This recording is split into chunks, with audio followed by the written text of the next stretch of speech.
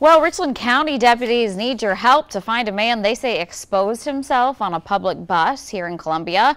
Back on July 23rd, deputies say this man watched pornography on the bus and then exposed himself while riding the COMET. Investigators say there have been multiple reports of similar incidents with this same man. Now we're told that the suspect normally takes the bus on Monday, Tuesday, and Wednesday nights, riding from the Walmart on Forest Drive to Percival Road, Neil Crail Run.